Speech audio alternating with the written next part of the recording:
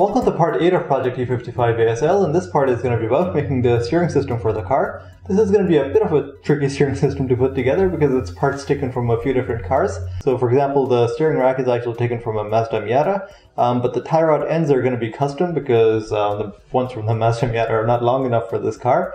Then the steering column is taken from the E55 because I needed an adjustable steering column in this car since the seating position is going to be fixed. And plus keeping the E55 steering column gives me all these additional switches that come along with it. And then lastly, I'm going to be connecting a racing steering wheel with a quick release so that in case the car catches fire on the track, I can hopefully escape in time. So yeah, definitely a lot of work to do for this video. Let's get started by mounting the steering rack and then get to the rest of it. For mounting the steering rack, I'm going to start off by making a few brackets that are going to bolt to the mounting points of the steering rack. So there's 2 bolting points over here, and then there's 2 additional bolting points over here. Once those brackets are made, next I'm going to be putting the steering rack in its proper place, and then using those brackets I'm going to add additional tubes to actually hold the steering rack in its proper place. So for making the brackets, I started off by cutting some sheet metal. After that, I drilled holes in the sheet metal and I attached these tubes at the back. This was just to reinforce the bolting points.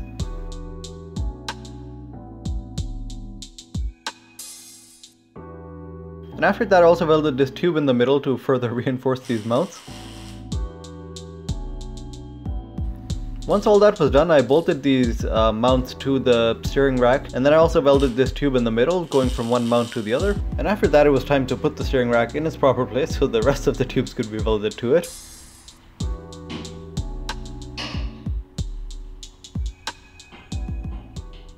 So now I've put the steering rack in its proper place. I'm just holding the steering rack in place using those axle stands, and I was lifting and lowering the car with the hydraulic jack. To get the position of the steering rack right, because the steering rack does have to be in a really specific place, because these ball joints, the ball joints for the tie rod ends, they actually do have to line up with your ball joints for the rest of your suspension in a certain way to make sure that you don't have any bump steer. Bump steer is basically when your suspension travels up and down. If all your ball joints are not aligned properly, what will happen is that your tire will also change a bit of toe angle as your suspension moves up. So this alignment is really necessary to make sure that your suspension doesn't change toe angle. I explained bump steer more in the suspension geometry part 2 video. I'll link it in the description below. But just to quickly explain it for now, what you have to do is that if you draw these yellow lines passing through all your control arms, these yellow lines should go back and intersect at the same point. And secondly, if you draw these 2 yellow lines passing through all your ball joints on your control arms, they should be passing through all the ball joints of the control arms, meaning the control arms and the tie rod end should follow these series of lengths. And if you follow this, you can offset the tie rod end. Well, actually you need to offset the tie rod end to follow your Ackermann steering geometry. But basically if you follow these lengths and these angles, even if you offset the steering rod, it still shouldn't cause any bump steer. So now that the steering rack is in its proper place, next all I have to do is I have to cut and notch a few tubes and basically weld them to this bracket that I made for the steering rack, so the steering rack is then held in this position.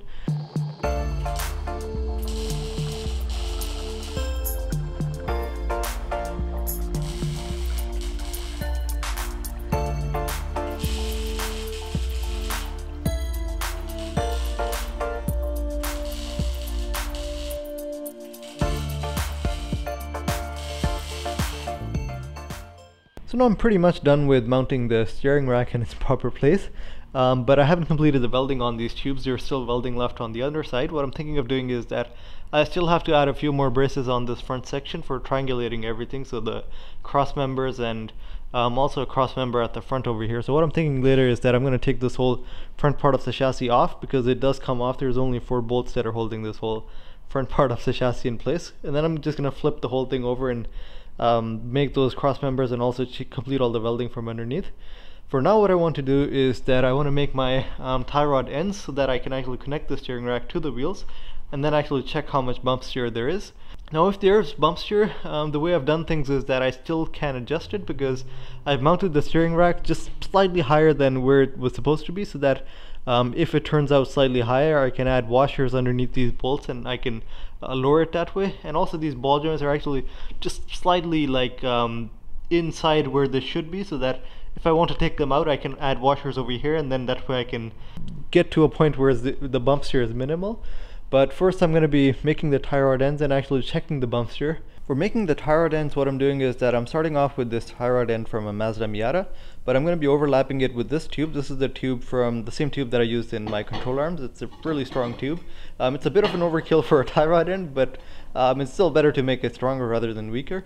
I could have also threaded something on here and like extended this part and made the tie rod longer, but the reason I didn't want to do that is that it's already a pretty weak tie rod end. This is for Mazda Miata and it's barely strong enough for a Miata.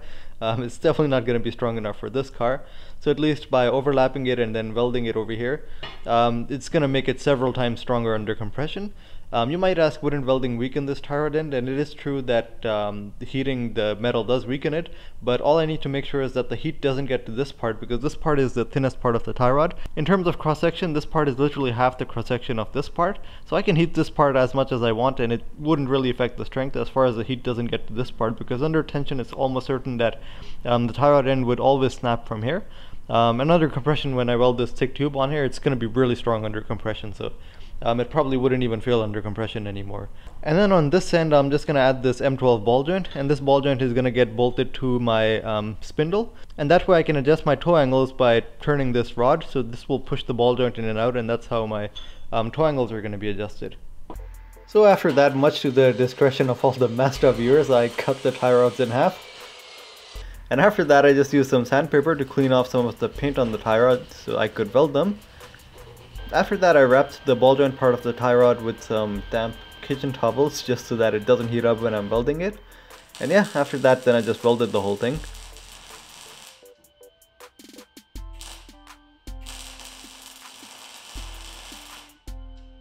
Here's a look at the tie rod ends after the welding is done, and in fact the heat only stopped till here. You can see the discoloration of the metal, it only goes up till here.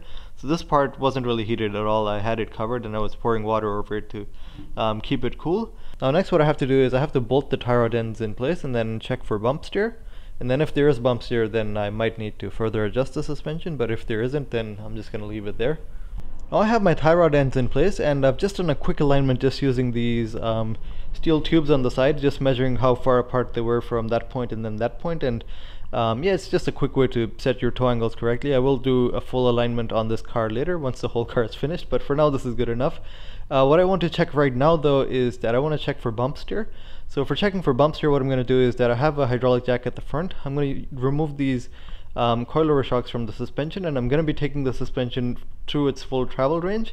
And I have this cheap laser over here taped to my tire, going all the way back to my garage wall where I have marked the degrees. So basically when I raise and lower the car, I will be looking at this laser, how it turns on this gauge. So this is -1 degree, this is +1 degree, and as the car changes height, this laser should move from one side to the other if the car has bump steer. So basically, yeah, the number I'm looking for is that if the suspension is within 0.5 and 0.5, that's going to be good enough for me. I'm not going to bother changing anything else. But if it is more than that, if it's going outside of 1 degree, then I'll probably make those further adjustments and reduce the bump steer further.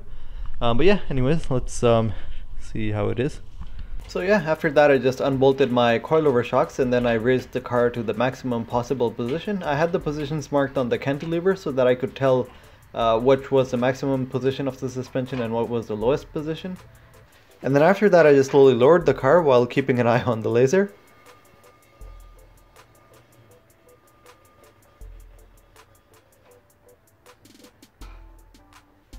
So after checking for bump steer on both the sides, on this side the bump steer is 0.25 of a degree, on this side it's 0.2 of a degree. So that is literally no bump steer at all. This is less than what production cars have, so I'm not even going to bother adjusting things further. I can add shims and stuff to even reduce this, but there's not even any point decreasing this further because this is realistically something that you're not going to feel.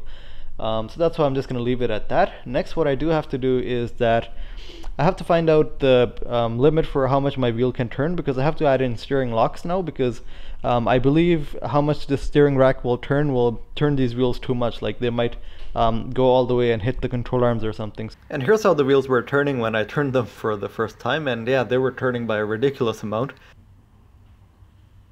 So after trying to turn the wheels, my suspicion was correct. The steering rack turns the wheels way too much, which is obvious because my steering ratio was way more aggressive than it is in the Miata.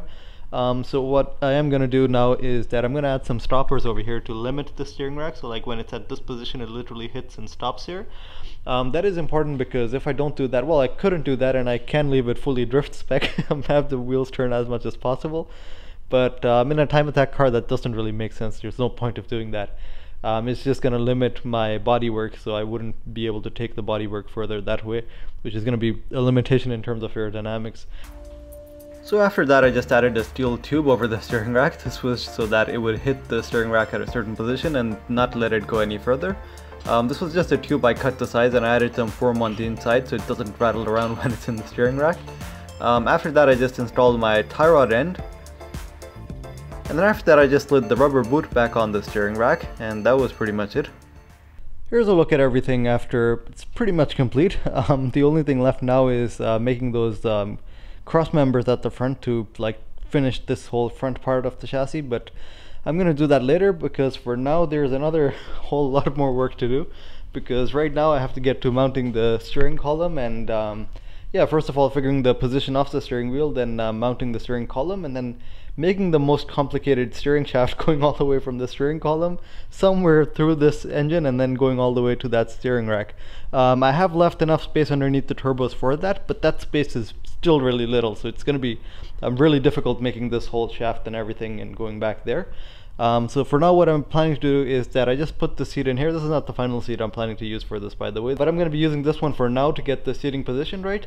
Later, I still haven't decided what type of seats I'm going to go for in this car, but I would need something that would be a little rain resistant because this car is going to be an open top car, and in case it rains, obviously something like this wouldn't do too well. So that is still to decide for later, but for now what I'm going to do is that I'm going to sit in the seat, hold the steering wheel, and try to figure out the position of the steering wheel, like where those mounting points for the steering wheel line up. Now obviously this steering column is going to be adjustable, but I still need to at least get it in the range where it can be adjusted. If it's completely outside that range, obviously then mounting it there would be completely useless. Now you might ask why I was wearing a racing helmet and putting that square tube on top of the car. Well, that was because there's a regulation that your helmet should always be below the imaginary line passing from the rollover bar to the front hoop. So this was just to make sure that wherever I choose my seating position, it is within the regulations. This is the same reason why I'm keeping the steering wheel adjustable and the pedal box adjustable rather than moving the seat, because if I move the seat, then I might not meet this regulation. Once the steering position was figured, next I got to welding this last brace that I left out for a really long time. This was the chassis brace that has to go from one side of the chassis to the other.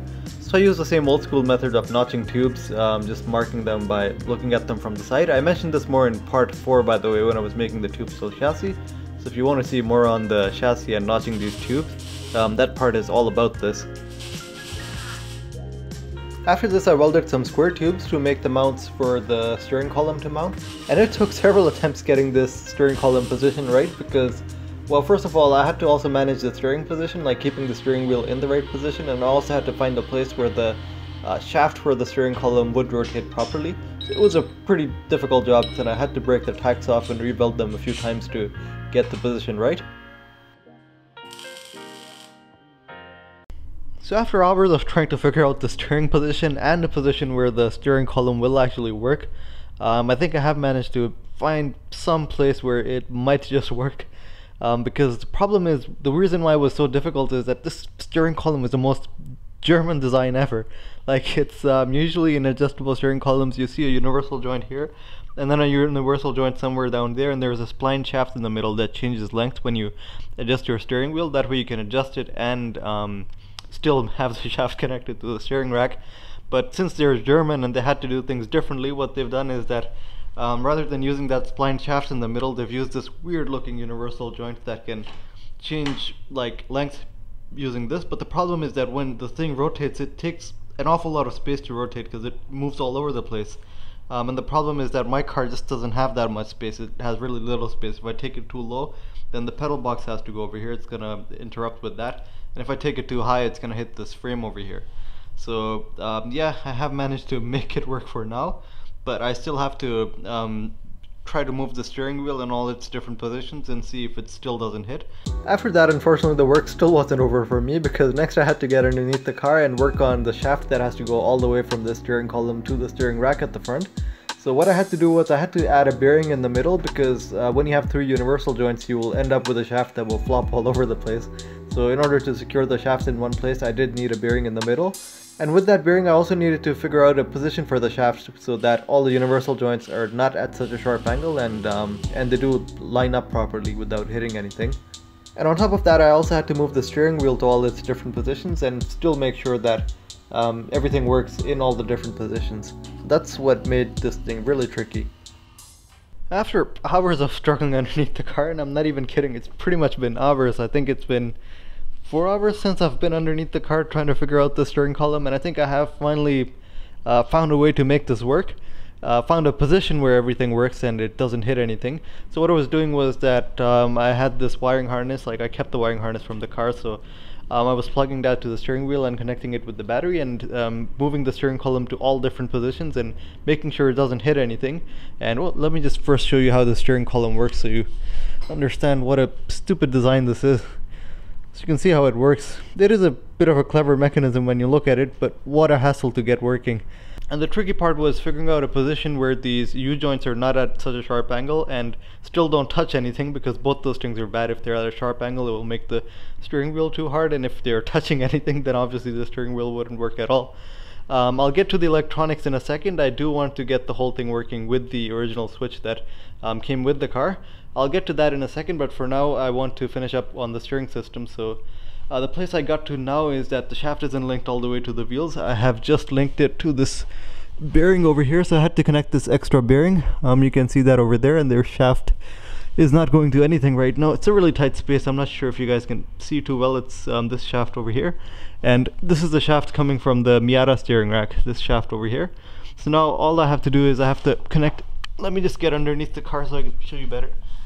So all I have to do now is that I have to connect that shaft to that shaft, and the way I plan to do that is that I'm just going to overlap it with the bigger tube, and I'm just going to weld both these things together. I'm not even bothered to connect any coupling or anything right now. It's already been way too long working on this steering system. So yeah, that's the last part. Hopefully when I connect this, fingers crossed, everything should work and it shouldn't hit anything. So after that, that's exactly what I did. I just overlapped both these rods with a larger tube and then welded it in place. But the only thing I forgot to mention is that whenever you're working with universal joints, you have to make sure to align them properly. If they're not aligned properly, then they won't move smoothly in one smooth motion. So what you have to make sure is that they're aligned in this way, and you try to keep the angle similar on all of the universal joints. And once you're done with everything, you can move the wheels by hand from one side to the other and just feel that there's no restriction at any place. The wheels should just move smoothly from one position to the other. Same with the steering wheel. Try to move the steering wheel. You should be able to turn the steering wheel with just one finger when there's no load on the wheels, and it should be just turning smoothly. That's how you'll know that all your universal joints are aligned properly. So now that everything mechanical with the steering system is figured, next I have to figure the electronics, and my cat is already pretty excited to get his hands on all the electronics. So what I want to get working from here is that I want to get the signals working and the steering position that I need for now, and maybe even the flashers, like because on the track sometimes, like if you're lapping at night or something and you need to flash someone if he's not getting out of the way, then that might be useful. But other than that, the cruise control thing, this is for the cruise control. I'm not going to be using this at all, so I'm just going to leave this one out.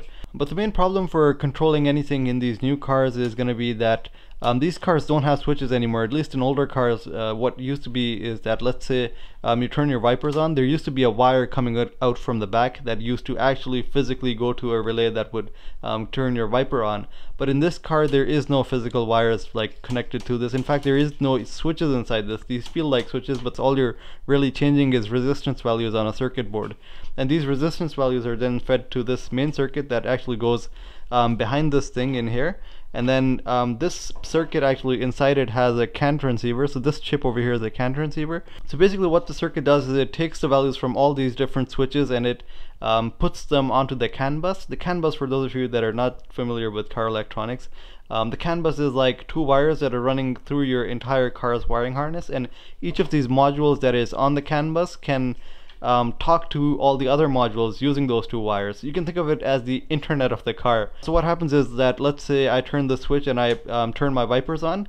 So this is going to change the resistance value that this circuit is going to read, and then this circuit is going to send a CAN bus value telling that this switch is turned to this position, and then whatever module in the car is responsible for turning the wiper blades on, that module is then going to turn the wiper blades on, and there has to be no individual wires going from this switch to that module. So in a way it really simplifies things, and it simplifies a whole lot of wires, because when you realistically think about it, there's a million switches in one of these cars, and if there's wires going from each of these switches, it's going to be impossible to run the whole car that way.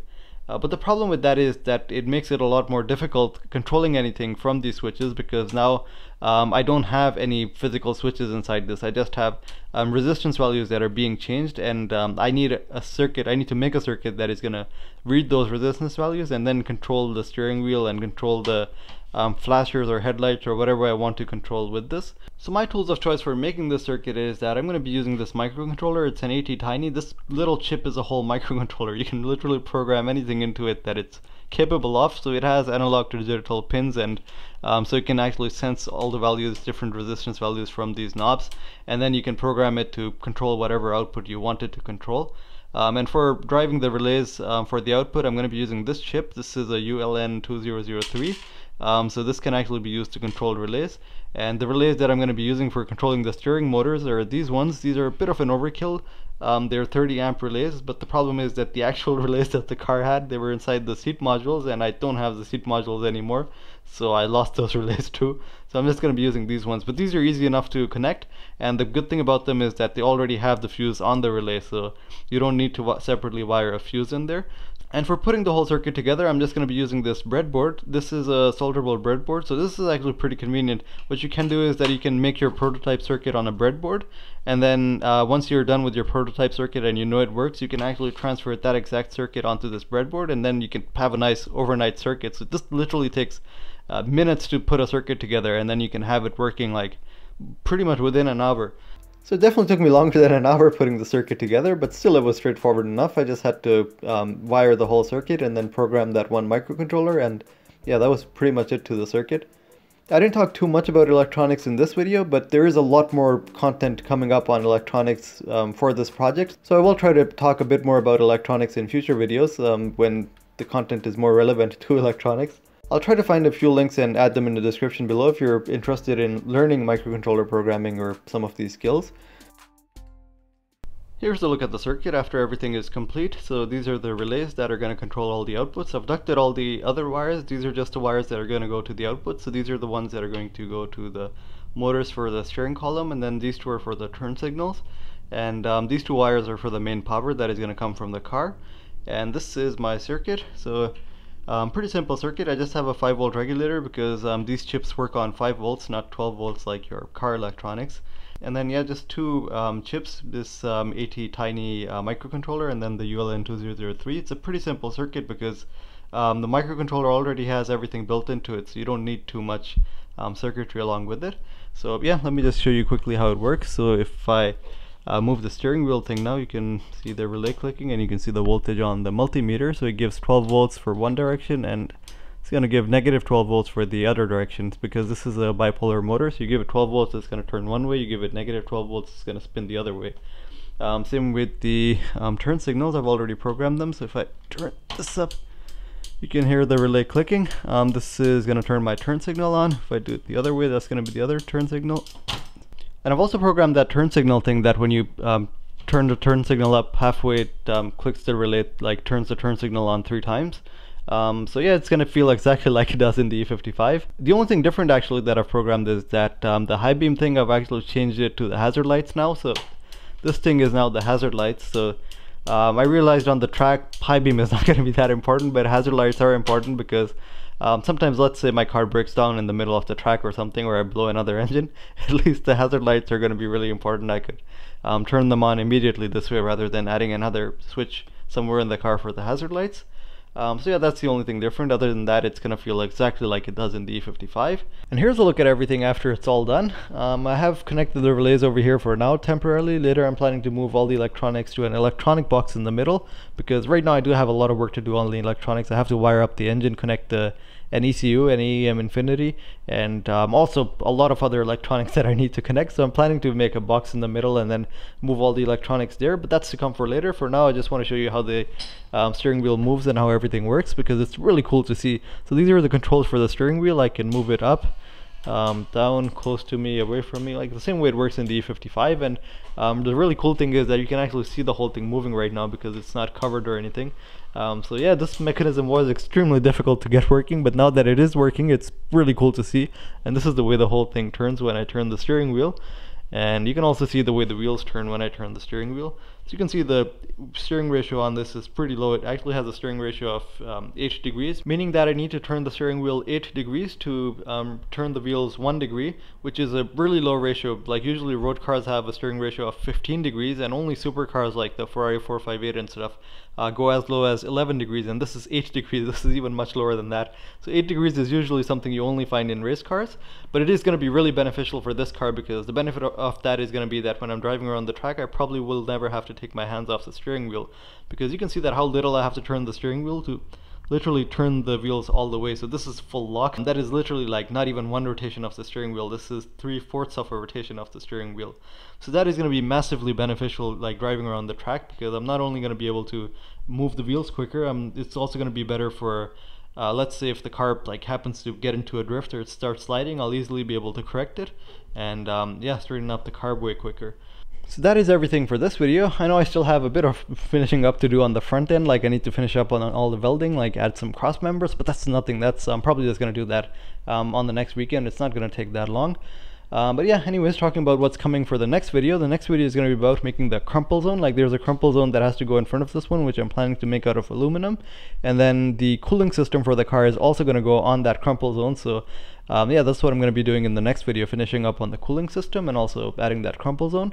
And once all the cooling system will be done, next I will be doing some more work on the engine. Like I need to remove that supercharger, go with a custom intake manifold, and also add bolting points on the front of the engine. So after all that is done, that will literally be all the work for the front end. The front end would be done after that. After that, I'll be moving on to the rear end, making the rear suspension, finishing up on the back part of the chassis. And believe it or not, once all that is done, the car will already be drivable at that point. Like it wouldn't have all the bodywork and everything, but it would still be drivable. So I'm really excited to get to that part. I'm trying my best to get the car done by September. That is a bit of an optimistic deadline, but let's see how it goes. That's why I don't want to put too much effort into all the tiny details right now. I just want to get done with the car, get it working, get it on the track, because after I track it, I know for sure there's going to be a lot of things that come up that you need to change, replace, or like things like the engine getting too hot or the oil not staying cool enough, and all those things, a million things you discover when you actually take a car out to the track. And obviously all the finer details I can work on even after that, like after the car is working. But yeah, that's at least the plan for now. Everything is looking really good so far, except I do need to pick up the pace a lot if I want to get the car done in a decent amount of time, so I will try to do that. But yeah, anyways, that's everything for now. Thanks a lot for watching, and see you guys in the next one.